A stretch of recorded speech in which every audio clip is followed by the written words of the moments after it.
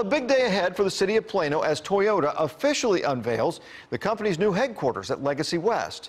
CBS 11's Brittany Jeffers joins us live from the property. Brittany. Russ, currently there are 2,000 employees working here, but ultimately there will be 4,200. Now, we got the chance to speak with the mayor, and he says that this space and the grand opening signifies a new era for the city. 100 acres, 2 million square feet, and 3 years in the making.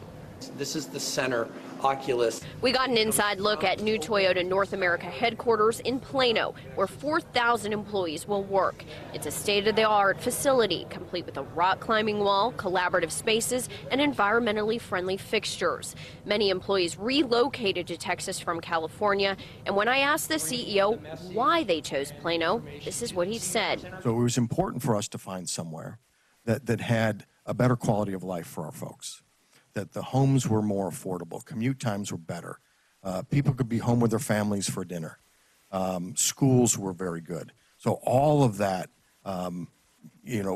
fed into that decision.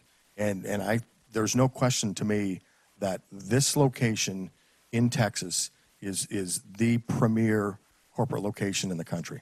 The mayor says they've been waiting for this since 2014, and this new space will help to generate continued economic growth for the city.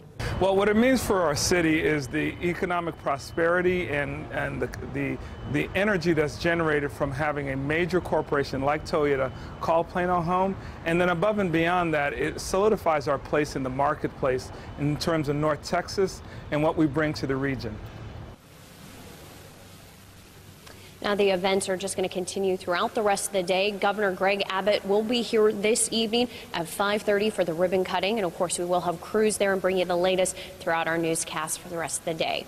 Reporting live here in Plano, I'm Brittany Jeffers, CBS 11 News. All right, Brittany, thanks.